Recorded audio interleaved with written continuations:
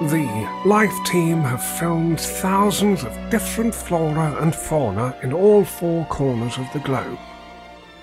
But how do they manage to show the journey from seed to flower in a matter of moments?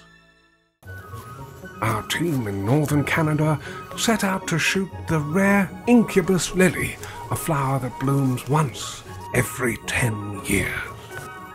That's definitely the spot where it is. We found the place, yeah. All right, well, we'll set up then. Brilliant. I think it'll be really good.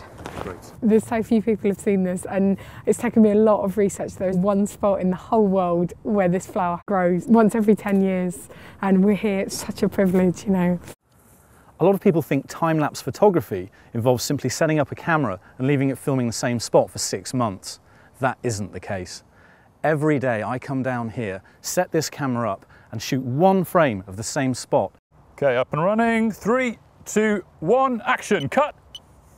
Yes. Got it.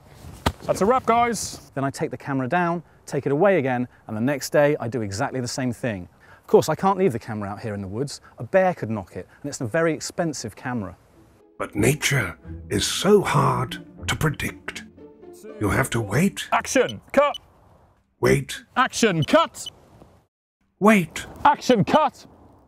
and wait. Action, cut. We're persevering. There's still no sign of the lily, but we're told this is definitely the right spot, so just got to keep on filming. Day 75, and the team are beginning to lose faith. This is pretty tough, actually. We've been shooting this same spot now for 2 months. Okay, and action, cut. Come on. Action, cut. It's actually pretty depressing. Let's look at it back. Why do you need to look at it back? I need to check the spine.